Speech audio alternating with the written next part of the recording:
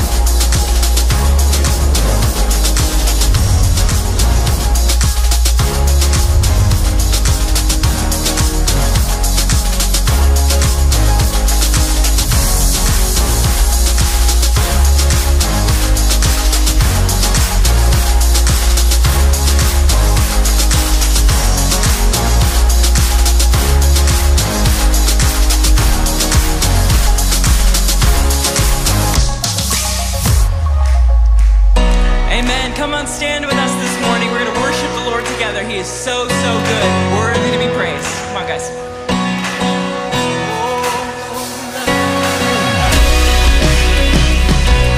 We love you, Lord. We welcome you, Lord.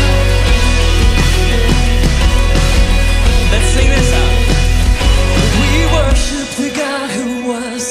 We worship the God who is. We worship the God who evermore.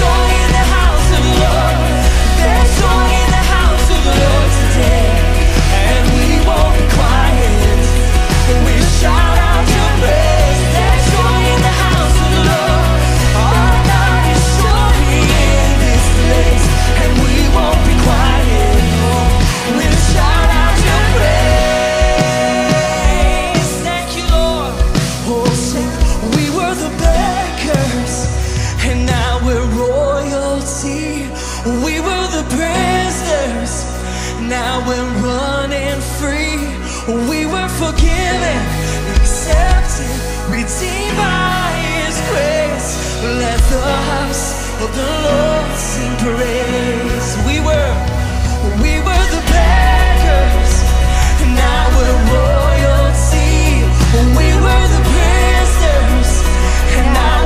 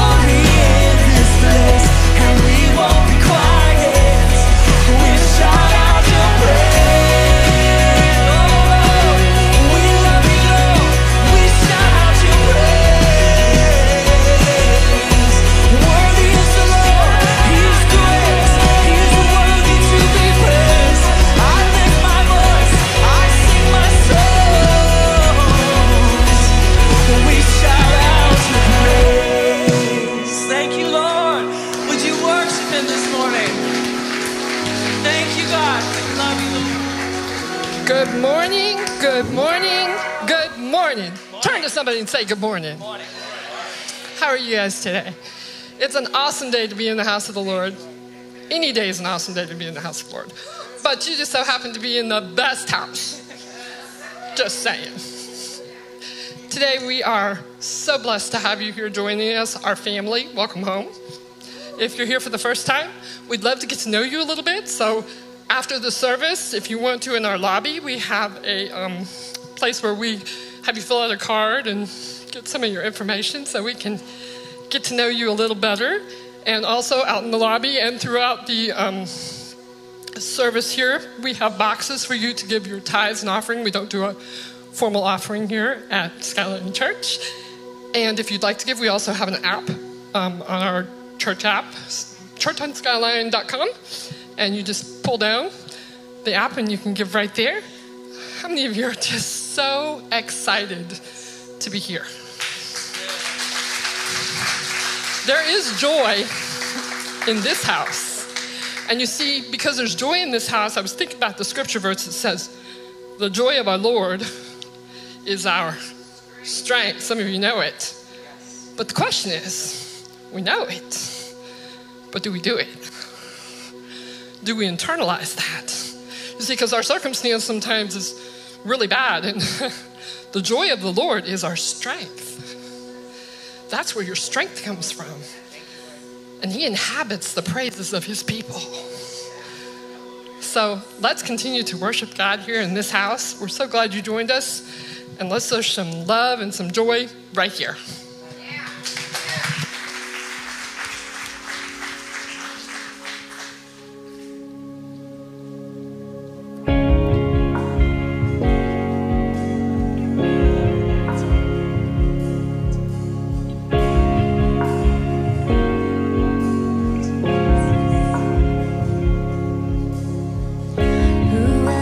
Rocks cry out to worship.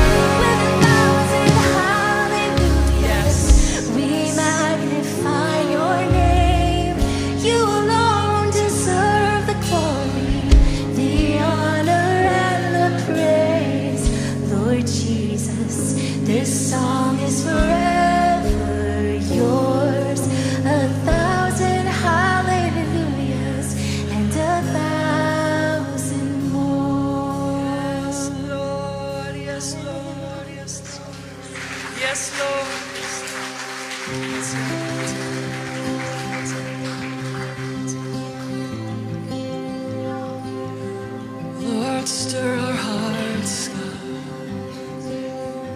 We stir our hearts, Lord.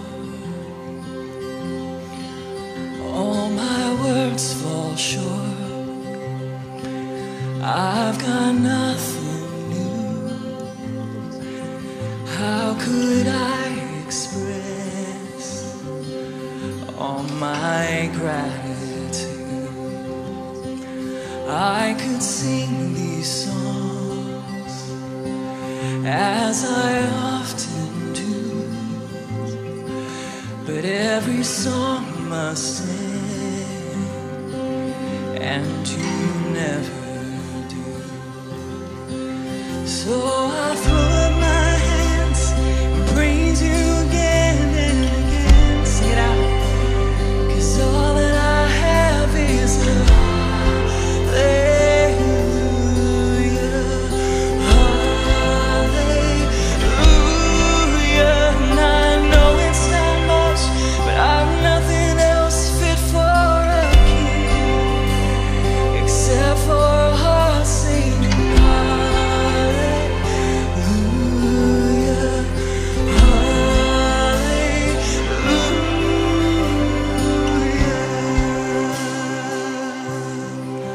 I've got one response. I've got just one move. With my arms stretched wide, I will worship you.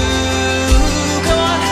So I throw up my hands and praise you again and again. 'Cause all that I have is a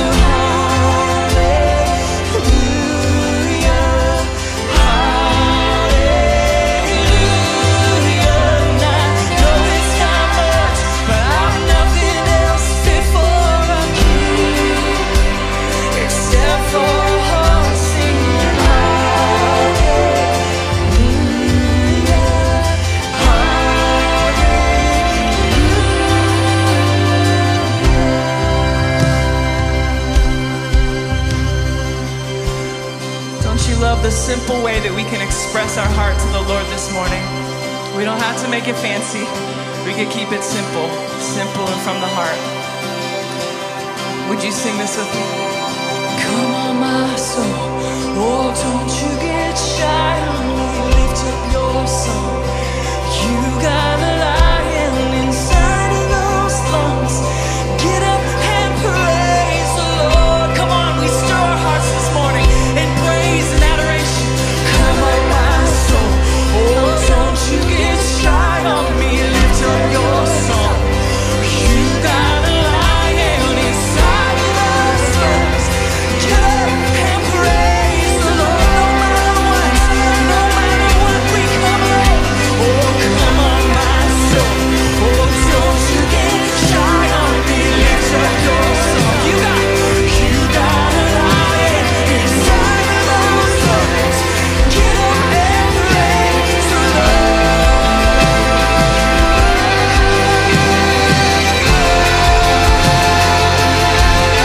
We praise the Lord.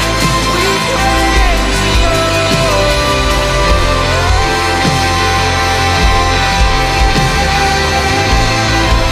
Come on and lift your soul. Come on and lift your soul. To you, Lord, you alone are worthy of praise. God, you're worthy of praise.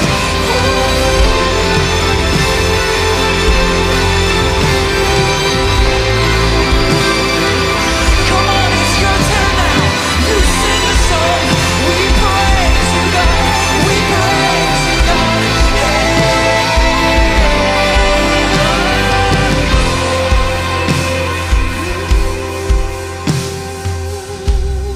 Come on, he's worthy. He's worthy. So I throw up my hands and praise you again and again. 'Cause all that I have is a hallelujah, hallelujah. And I know it's not much, but I have nothing else fit for a king except for a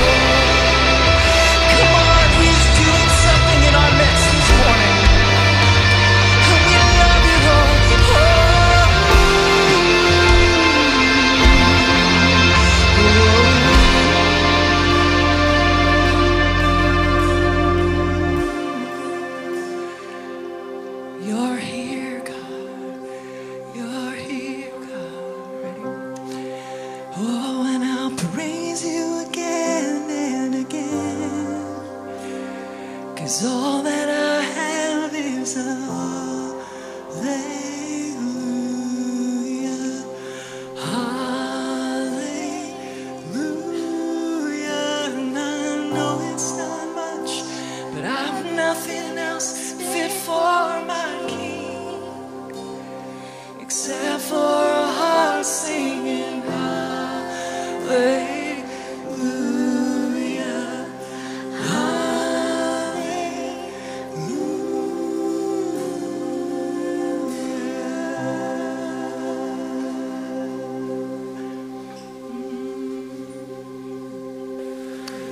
Church, just here right now in this moment, just in the softness and the stillness of this moment right now, can we just start to lift up our voice before our Heavenly Father?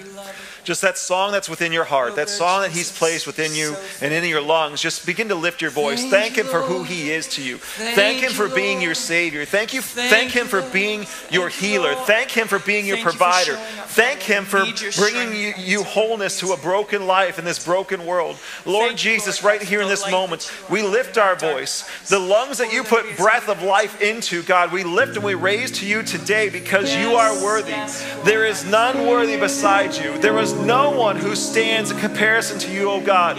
For you are great, you are holy, you are worthy, you are mighty, you are my God, you are my King, you are my Savior, you are my healer, you are my provider, you are the one that leads me through the valley of the shadow of death, yet I fear no evil because you are with me, Lord God. I lift my voice to you, I raise my lungs to you today because you are God Almighty, whom none compares to. You are great. Your name stands alone, and you are worthy, O God. Lord Jesus, we love you. We love you.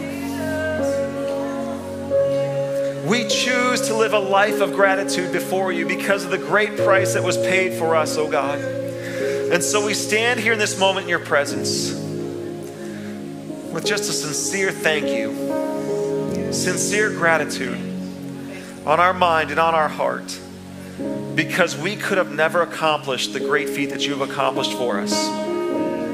The gift of life, the gift of salvation, the eternal life, oh God, that your work provides for us, that your word navigates for us. So Jesus, we thank you and we love you. And we so choose to honor you in how we live and how we speak and in our relationships and in our life and in our business dealings. We choose to honor you in all those different avenues and many, many more. Lord Jesus, because of who you are to us and how you allow your work to take place within us. And so God, refine us. If there be any hard edges in us, edges where we're just digging in our heels and we're not giving you the full authority that you have to say so in our lives, Lord Jesus, I pray that we would right now relinquish that to you.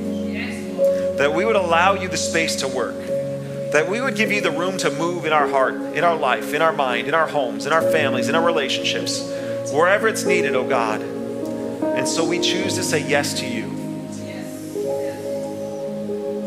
Just a simple word of obedience. Yes, Lord Jesus. So God, this place today, that's what we desire, to say yes to you, to have a heart of gratitude and follow in the ways that you call us into obedience. So Lord, we love you and we honor you and we worship you. And we are so grateful for all that you are. In Jesus' mighty name we pray. Amen. Amen. Real quick, just say welcome home to a person near you as you're seated today.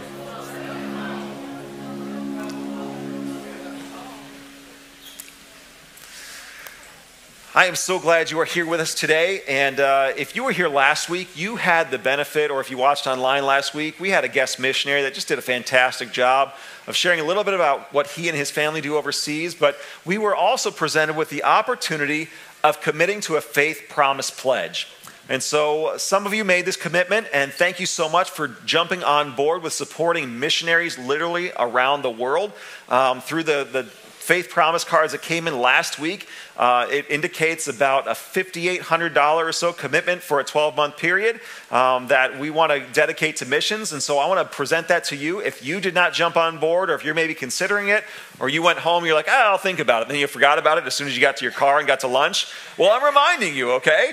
Because you can join in on bringing the gospel message of Jesus Christ around the world. Maybe you can't physically go there, but you can help the people that God has called to go there. And so we want to pray for them, but we also want to help with their financial commitment as well. So you can do that. These are located on the table right outside the doors as you exit the sanctuary today. We also have the Spanish version. So en español, if that benefits you. You can help kind of navigate through this. I'm very limited in my Spanish, so that's about the most you'll get out of me today.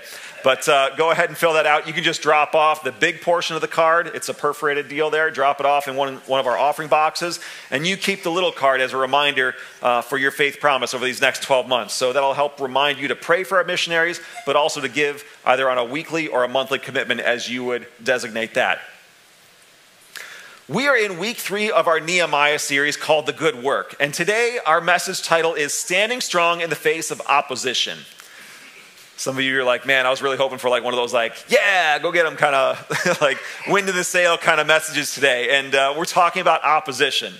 All right, and I'm pretty much guaranteeing you that anytime God leads you to do anything good, anything meaningful, anything generous or lasting, you can expect opposition to come your way.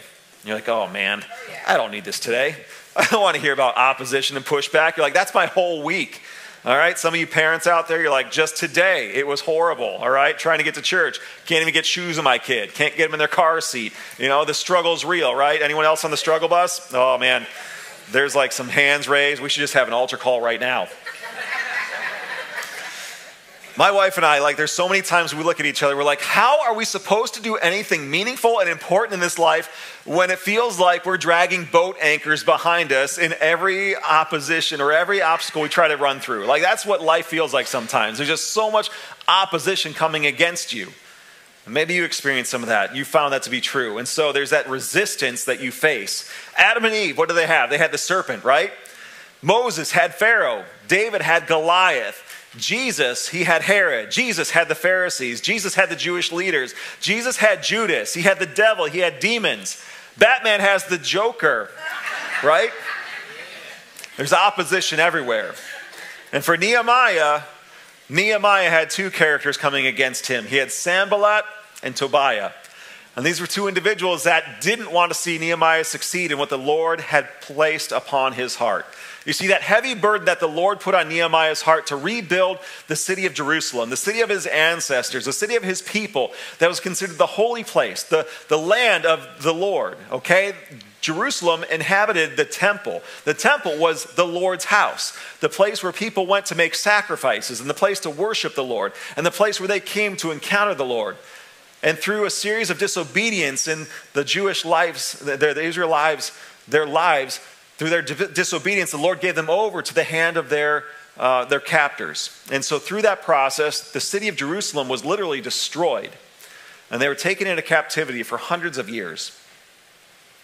Nehemiah hears about this, and his heart breaks. And if you remember about Nehemiah, or if you're maybe just picking up with us, Nehemiah is just kind of an ordinary guy. You know, he's not a reverend.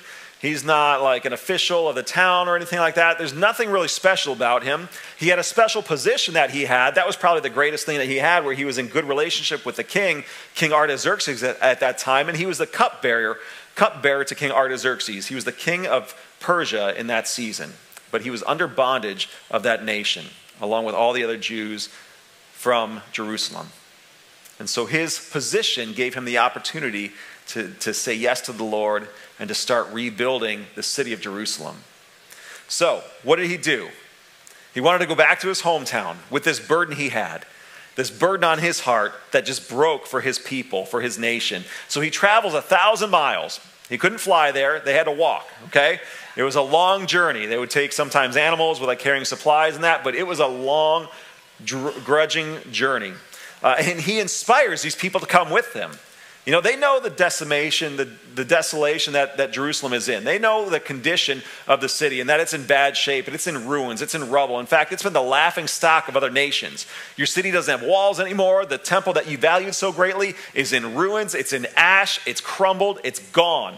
And they're laughing at them. They're making fun of them. And yet he convinces people to go back and says, the Lord is leading us to rebuild our city, to reestablish our walls, to put things back in place where they need to be. And so they start this process, and they start rebuilding. And it was thought to be impossible to get things back to where they were, but they start rebuilding the gates, these points of entry into their city.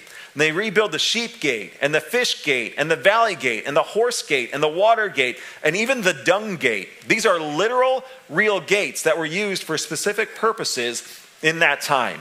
You think real estate costs a lot here? Like if you want waterfront property here, right now in Cape Coral, like Southwest Florida, can you imagine what like property prices would have been? Like the farther away from the dung gate you get, the more like that price tag is. That's probably a real struggle right there. Now the people that came with them to rebuild, that came with Nehemiah to rebuild this city, they weren't the skilled people you would envision. They weren't the masons. They weren't the carpenters. These were goldsmiths. These were perfume makers. These were merchants. They weren't in their element. These weren't the ideal people. These weren't the tradesmen, so to speak, of the day. And so he's trying to muster the strength of these individuals to make progress to rebuild their city.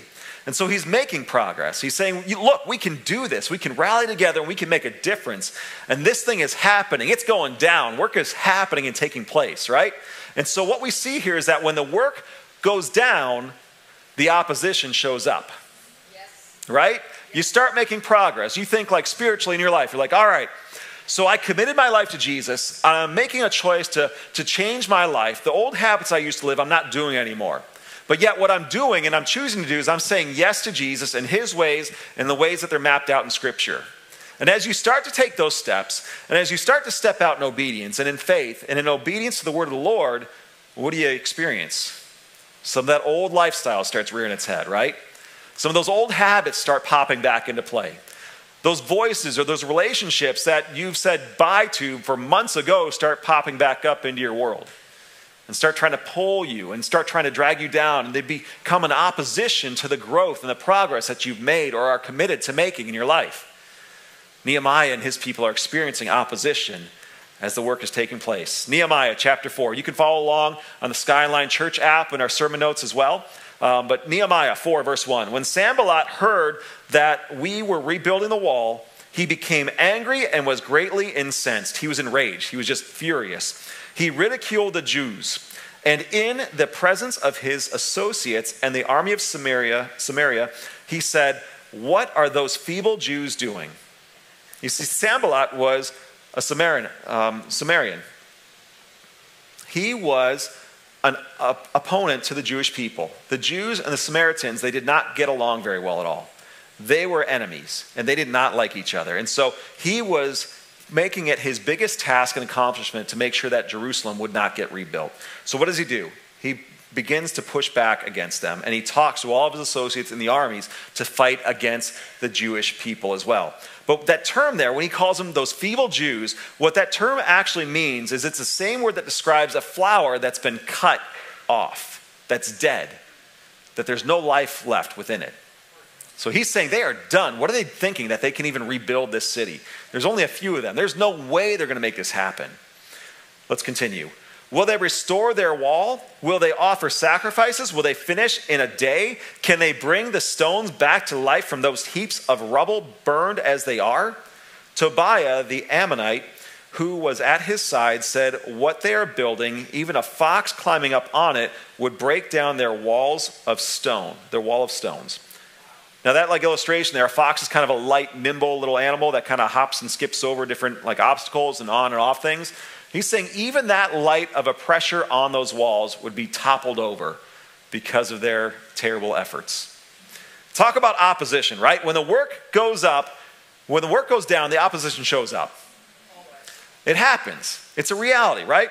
And so anytime God leads you to do anything good, meaningful, generous, or lasting, expect opposition to rear its ugly head in your life. Expect obstacles. Expect resistance. You know, in your story, in your life that you're living, you're maybe trying to do something that's different. Like you're trying to apply faith into what you're taking steps forward in. And you just probably experience resistance in that. There's spiritual opposition to the things that we face when we're taking steps forward as we try to follow in obedience to the Lord. Maybe you're trying to go to church for the first time in a long time, right? And you get in the car and you're running late. And it seems like you're hitting every red light. And, you know, it's just such a fight to get out of the door. Or maybe you're trying to get out of debt, right? You're being diligent, you're being obedient in tithing, you're being obedient in budgeting your money in a proper biblical way, and all of a sudden the car breaks down. Like, what do I do now? Come on, that was my money. I was getting back on track. You know, it's invigorating. Maybe you want to start serving in ministry, right? You're like, I'm going to serve in a kid's room. And sure enough, you show up on your first day to serve, and you're down there with the little ones, and all of a sudden, little Billy just doesn't feel well. And here comes his Fruit Loops all over your clothes. Opposition takes on many different forms, let me tell you. Sometimes it's Cheerios coming up. Sometimes it's the traffic. It's the red lights. It looks different, but it's all real in our lives. Whenever you're doing something maybe that the Lord feels like he's laid on your heart, maybe he's given you a burden, and you're starting to share that with someone that you're close to, a close friend, a parent, a loved one, a spouse, and you're like, man, I really feel like I need to go in this direction. I need to help this person or do this and to help them out. And the response you get is, are you serious? Why would you do that? That's opposition. That's pushback. That can be debilitating at times. And I know in our lives, my wife and I, this past summer, we were supposed to go on a missions trip about halfway around the world for about 10 days or so. And we were making plans, and we felt like, you know, this was an opportunity that the Lord was leading in our lives. In fact, over the course of the past couple years, the Lord has literally brought missionaries to the nation that the Lord laid on my wife's heart from the age of 5 into our path. Like, we know missionaries that are physically on the ground doing ministry in a country that she has a passion and a desire to go and make a difference in. And through a series of events and timelines and delays, this past summer we weren't able to make that trip happen. Opposition comes at us from every angle. And when you're trying to follow the Lord, you're going to face it. So don't be surprised when you face opposition. It's there. It's real. And know this, that advancement invites opposition. And as you feel like you're striving forward and you're making progress, don't be surprised when something pops up out of nowhere to try to throw you off your rhythm, to try to derail you from what you're doing, what God has called you to do. And then the devil doesn't bother those who aren't a threat. So if you're like, man, I'm not experiencing this opposition, things are pretty good. Well, how engaged are you? How much buy-in do you have to what the Lord wants for your life and wants you to be active in your life? Okay, because listen, if you want an easy life, here's what you do. If you just want to coast along, just do your comfortable thing. Do what you feel is good. Don't stretch the limits. Don't push the boundaries. Don't get overactive. Don't serve. Don't give. Don't care. Don't tithe. Don't make a faith promise. Go to church if you want to. Like as you casually want to, when it's good for you, when it maybe fits your schedule, or if you feel like you're obligated to go. Don't engage. Don't pray. Don't worship. Don't lift your hands. Don't give. Do something spiritual just to make yourself feel good, to make yourself appeased so that you feel like you're in like right standing with God. If you want an easy life, that's the way to do it. Just kind of coast, kind of do the bare minimum. Just stay right here. That's about it. Don't push forward or make any effort. But the moment you step out in faith, I want you to understand that as soon as you step out and you start to step up, you're engaging in battle. That there's a target that goes on you because you are now becoming an offense to the enemy of your soul. He knows and he sees that you're going to want to make a difference, that you're taking steps to be better, to grow deeper in your faith, to grow in Christ. And he understands that there's collateral damage that is coming his way if you keep on the track of growing and being obedient to God. And so he wants to squash that as fast as he can. And so opposition is going to come your way. Real encouraging, right? I warned you today. There's always opposition. There's always critics. There's always haters. And a lot of times, the loudest voices come from the cheapest seats. Isn't that true? They're the people in the back. No offense back there. Maybe you're going to want to sit a couple rows forward next week. But it's always those cheap seats that are like, boo, you can't do it. You're never going to make it. right? It's that opposition.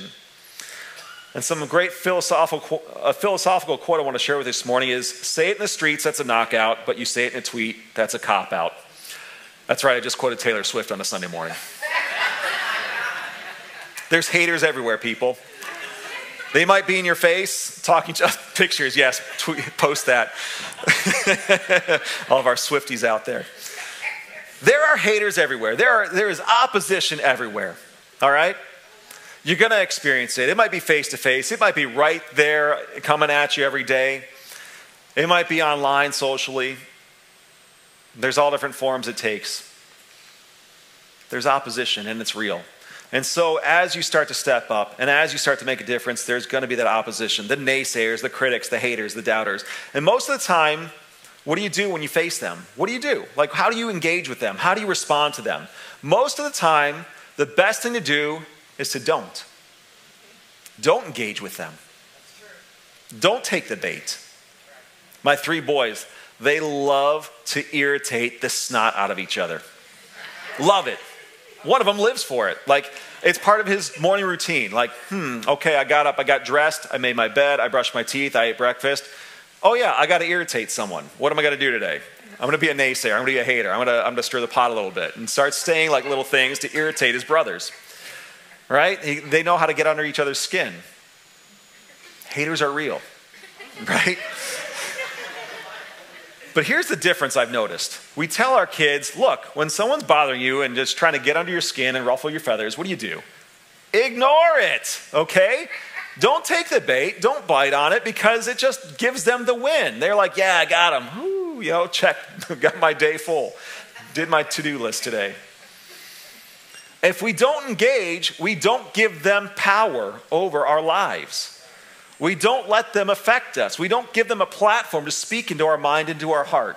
And so we have to ignore it. Look what Nehemiah did. Notice what he doesn't do.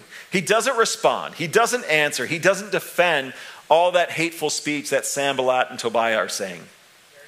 He doesn't engage with them. He doesn't give them the platform in his life. He ignores it. And so your response isn't going to convert a critic. It's not going to change their stance. It's not going to change their view on you. Your response isn't going to win someone over in faith. There's times when you see like in evangelism opportunities that people have where you might see like someone out on the street, and I've seen this actually in like downtown Fort Myers, is there's people out there sometimes with big signs or a little boombox or like little side like PA system, and they're out there like yelling that you're going to hell, you need Jesus, and blah, blah, blah, and just arguing with people and just really kind of stirring the pot and not really making an eternal difference at all. There's a right way and a wrong way to do this stuff. And so if we engage and if we like push the wrong agenda and if we are saying the wrong things, it doesn't accomplish anything. You're not going to win critics over by arguing someone. I rarely ever have seen anyone argued into a saving relationship with Jesus Christ. Now loving, that's a totally different scenario. If you love someone and have honest, open, real conversations and have a loving relationship with them, you have all the platform in the world to share your faith and show them who Jesus is in your life. Complete difference there. So you're not going to argue a critic into making a difference and taking a different stand on their life. It's not always easy to deal with the haters. All those people that are out there. But it's even more difficult to deal with those that love you. To deal with the loved ones in your life. These are the people in close proximity to you, your friends, your brother, your sister, your parents, someone that you trust, someone that you care about. And when they say something like, I don't think you should really do that. I don't think that's a good idea. I think you're way off on that. Why would you do that? That's a bad idea. That's a horrible idea. Why would you ever think of doing that? Don't be stupid. Why would you do? You can't do that. Don't quit your job. What are you thinking? Just stuff like that when you try to take steps forward in answering the call of God in your life, you're going to hear some of this, and sometimes it's from the people that we care about. In fact, when I was going to Bible college, a comment that my dad made, and I know he made it in the most sincere way. He meant it in the most sincerity with the most authentic heart, because I was looking to be a youth pastor. And if you know anything about ministry and pay grade, youth pastors are like down here, okay? And it's like, hey, I don't want you to live in my house the whole rest of your life. Like, I want you to be able to provide an income for yourself to, one day have a wife and a family and support yourself and live out of my roof. And so that's going to take money to do. And so, you might want to think of a backup plan. And that can be debilitating. When you hear like, hey, don't quit your day job, or you need a backup plan, or what are you going to do if this doesn't work out? Those are some real words. That's some real opposition there if you receive it that way. Now, I know my dad didn't mean that as a critic or as a hater. I know he meant it as a voice of care and concern for me and my future. But if it's taken the wrong way, or if it's from someone that they maybe have an edge to them, it could have an ill effect on your life. So critics take on many forms, and sometimes they're close to us. Maybe you're saying like, man, I really feel a burden to be a foster parent. There's kids out there in the foster system that need a home with loving parents and guardians for a while, and I think I can do that. And the voice that comes against you would be like, well, why are you taking on more kids? You can't even take care of your kids. You might hear that. Or maybe you're thinking of starting a small group, and you hear like the voice of, who do you think you are? You don't know enough. You're like new to this faith thing. How are you going to lead people in Jesus? Or maybe you're too old, or you're too young, or you're too inexperienced, or you're too busy. Well, I would say you're too negative. I would say you don't know the power of God in our lives. When we say yes to God, He's able to make provisions and opportunities available for us as we step out in obedience. And so let's follow that voice of God and squash the voice of the critics. We also have to commit to this, that I'm not going to be moved by praise or criticism. That's one of those things that we need to have concrete in our lives. And here's what it means. I'm not going to let praise get into my head, and I'm not going to let criticism get into my heart. You see, when praise goes into our head, it can become very toxic, right? We get this overinflated ego, like, yeah, I'm the guy, I'm the man, look at me, I'm the woman, I did this, I had a killer week, I'm crushing it, right? That praise goes to your head, and then what happens? Chances are when you mess up, there's a lot of other people just pointing at you saying, bigger than you thought you were, right? How's it going now? You're not high on the horse anymore. But when that criticism gets to your heart, it can be crippling. It can stop you dead in your tracks. And so it's important to not let praise go to our head or criticism go to our heart. Now, Nehemiah knows this. And so he doesn't answer the critics, and instead he answers to God. Look at this. Look what he does. He doesn't engage a lower level. Instead, he engages to a higher level, the ultimate level of authority. He prays to God. So verse 4, hear us, our God, for we are despised. Turn their insults back on their own heads. Give them over as plunder in the land of captivity. Now, this is Nehemiah's prayer. It might not be the best example of prayer. Some of you are like, yeah, he's like praying for like the wrath of God to come down on them. That's how I want to pray. Like, that's not the best approach to prayer, but yet he's expressing his heart fully in his anguish and frustration as he's trying to do a good work, and he's receiving this opposition against him. And so he's praying with just all sincerity. And whenever we're facing opposition, we can go before the Lord. We don't have to engage the critics in the lower levels. We can go right to our Heavenly Father and ask for His help. Verse 5, do not cover up their guilt or blot out their sins from your sight, for they have thrown insults in the face of the builders. Verse 6, so we rebuilt the wall till all of it reached half its height. For the people worked with all their heart. Look at what Nehemiah did. He paused to pray, and then he got back to work. And I love this because it's beautiful. He pauses to pray in a very difficult moment of opposition that could make or break the whole project, and then he gets back to work. So he does something spiritual, but then he does something practical too. And I think we need to apply this to our lives as well. There's a lot of times I've heard people make a comment of like, man, I can't wait to get to this one spiritual convention because I can't wait for God to just wreck my life.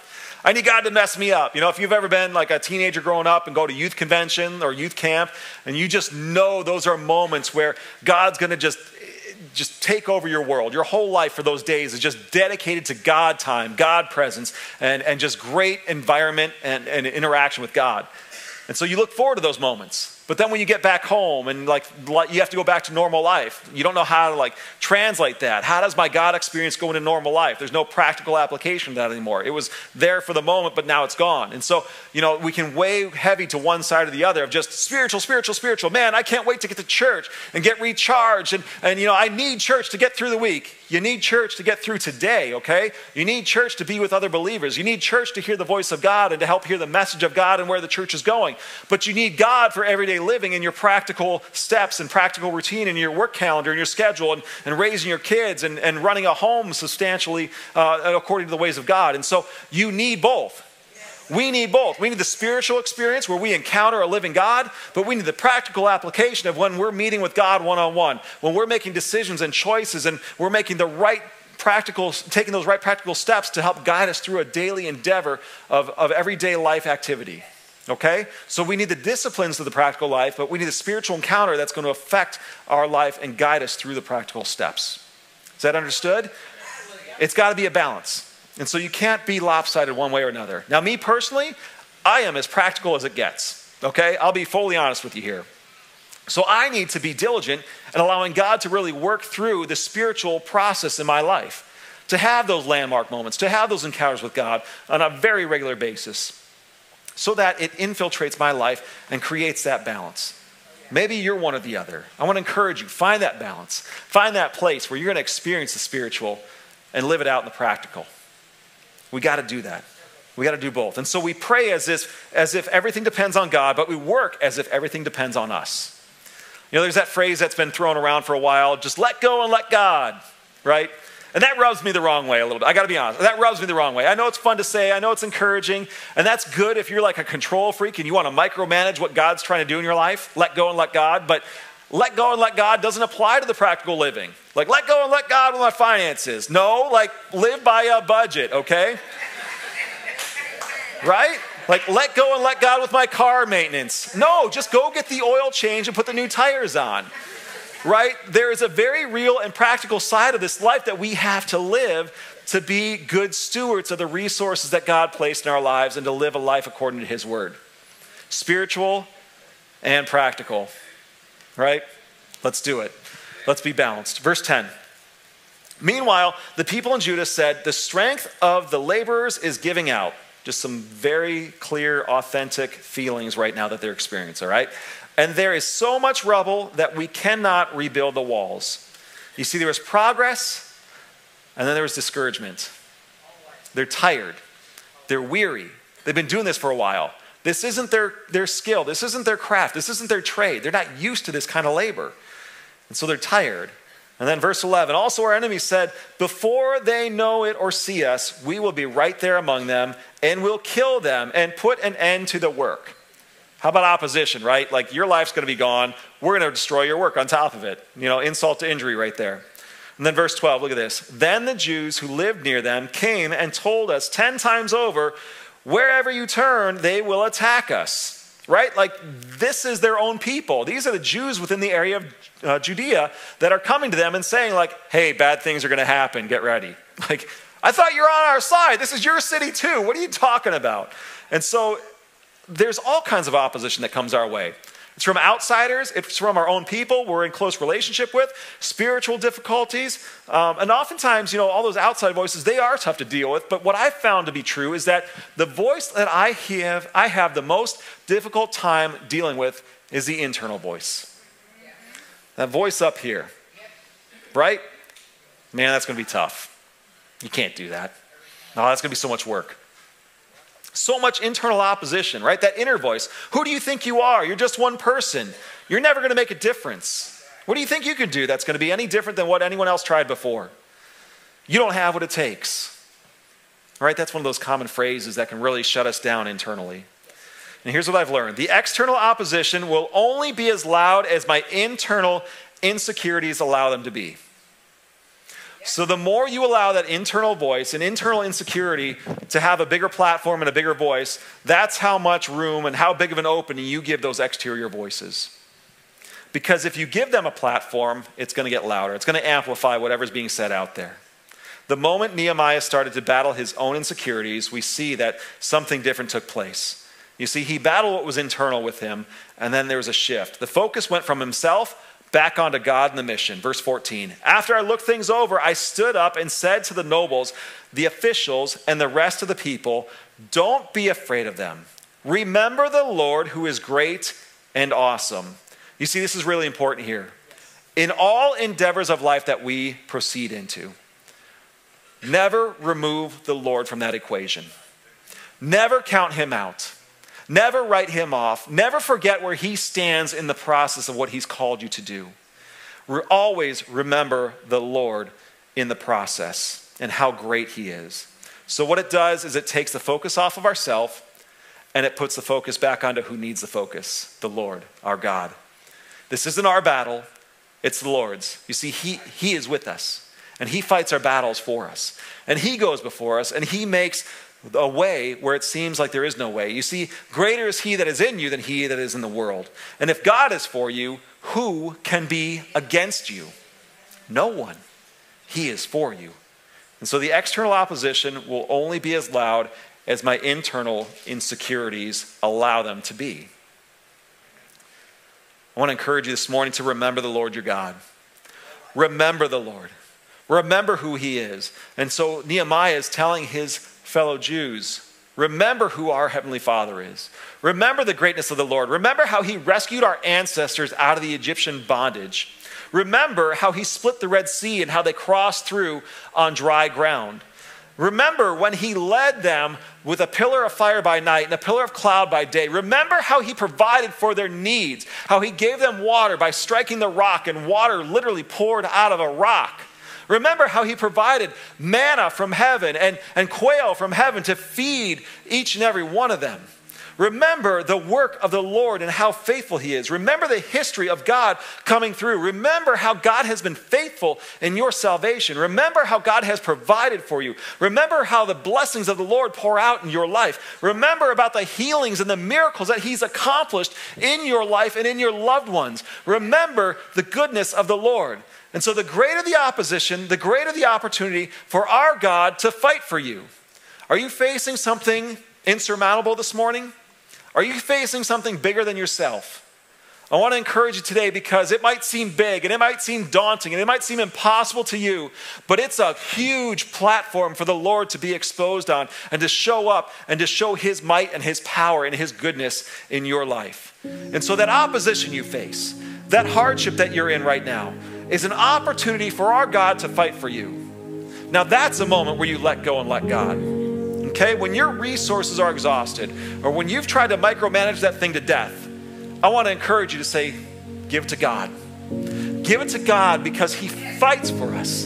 He's on our side. He is our advocate through everything that we face. And so he is working in us and through us. Back to verse 14 here. Don't be afraid of them. Remember the Lord, who is great and awesome, and fight for your families, your sons, your daughters, your wives, and your homes. What's Nehemiah doing here? The fight's not about us versus them. It's not Jews versus Samaritans. It's not Jews versus Ammonites. You're fighting for something. You're not fighting someone. You're fighting for something. You fight for what's yours, for what the Lord has given you, for your wife. You fight for your sons. You fight for your daughters. You fight for your homes, the things that mean the most to you. You fight for that. That's the practical that we take action in today. We stand up and we fight, and we become diligent and obedient to following through with what God has placed before us. And so we muster up the strength that we need to stand, to pick up one more block and put it back on the wall, to rebuild one more gate and set it and make sure it's plumb and it locks and latches to secure a city and to keep a people safe. You keep going back to that rock pile. You clear out the rubble. You move it away. I don't care how hard it is. You got to get up and you got to fight. Because Nehemiah is saying, look, I see how bad things are, but my God is far greater than anything you'll ever experience. So choose to pick up that rock and put it back in place, because how you fight matters. Be diligent, be obedient, be thorough in how you fight. Don't give up, don't give in. Fight for your home, fight for your land, fight for your God. Stand today and fight for him. And so now, know that whenever you do something that matters for God, you're going to face opposition. Are you struggling with what you're getting pushed back against? Like what you're experiencing pushback with in your life? Maybe there's a greater purpose than just it being a good idea. Maybe there's something so God-sized in it that you don't even realize the full potential of what it pertains to, from what's contained within that little vision, that little dream. You see, we got to stand. We got to fight. We got to press on and press forward and trust that God is with us. And so if I've understood that if I'm not ready for opposition, for my obedience to God, I'm not ready to be used by God. If I'm not ready for that opposition that's going to come from saying yes to God, I'm not ready to serve God. We're going to face hardship. We're going to face trials. We're going to face temptation and opposition. But we have the words of Nehemiah to help us navigate through that. To say yes to the Lord. To say, I will fight. I will stand. I will battle for what matters the most in my life. And so when you face a battle and opposition, we see that Nehemiah sat down and he cried. We saw that he knelt down and prayed. And then he stood up to act. Then he put together a plan. And in that process, in his plan, he sought God faithfully. And he defined the vision clearly. And he made plans carefully. And he inspired people passionately. He inspired people to make a difference and to fight for their land. Now remember, the Lord your God and who you fight for and what God has called you to fight for. We got to fight. We got to take a stand. We got to understand that God is with us and that we might face opposition, but our God is greater than any opposition that we will ever come against and that will ever come against us. He is greater. Just real quick in this moment, I can't help but think that there might be someone here that you've experienced some opposition in your life. That you might be here in church for the first time ever in your life, and you've had the understanding that if I walk in the doors of a church, that building's going to crumble. It's going to look like Jerusalem, right? The ceiling's going to come in. Church isn't a place for me. I beg to differ. I beg to differ. You see, this is a place that is welcoming and inviting for all people. And so that opposition that you've experienced has probably been something that's been pushing you back and limiting you from saying yes to Jesus. And today I want to give you the opportunity to fight that opposition. A battle of your soul that you're going to want to win. And here's the good news. The hard work has already been done for you by our Lord and Savior Jesus Christ. You see, when he went to the cross, he laid down his life. And he said, the sin of all humanity is upon my back. The stripes that I took on my back from all the lashings are for you. The wound in my side where my blood poured out was for you.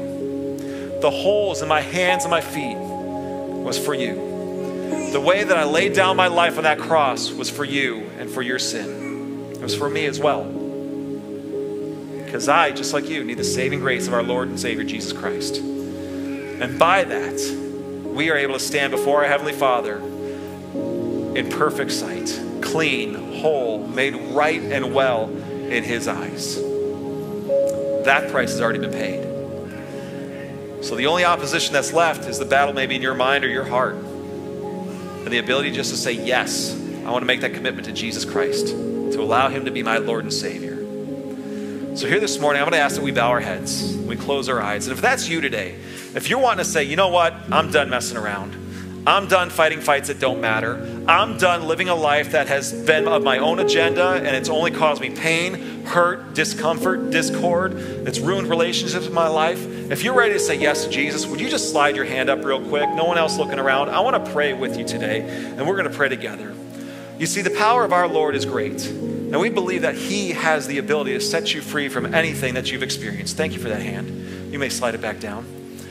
If there's anyone else today, we're going to pray this prayer together, and I encourage you to pray this prayer with us. And all you have to do is just mean it from your heart, and you've made an eternal difference and change of direction for your life. Let's pray together. Lord Jesus, today I surrender my will, and I receive your gift of salvation.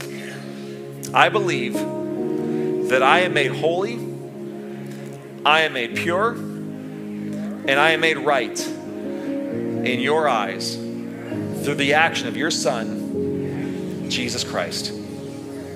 So any opposition that may come against me, I know it means nothing, because you are greater than anything I experience. So Lord, help me to live according to your ways. In Jesus' name we pray. Amen. Amen. Amen. Lord, we love you. That is awesome.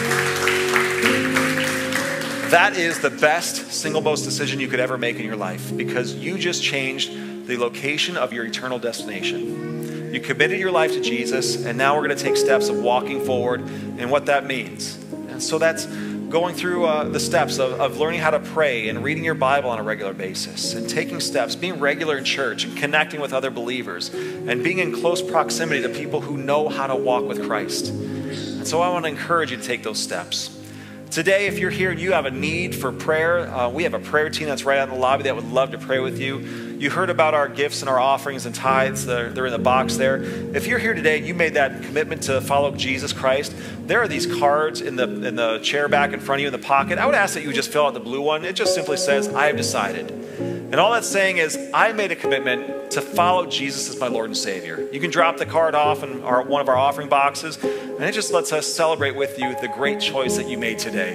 There's some other cards there as well. If you want to serve or need prayer or want to connect, update some information there, you can utilize those in the chair back in front of you. And make sure you pick up that faith promise as well, okay? We love you so much. Don't be afraid of the opposition. Look to God in those moments, all right? Do the spiritual, do the practical. I love you. We will see you next week. Go and make a difference. Love you. Bye.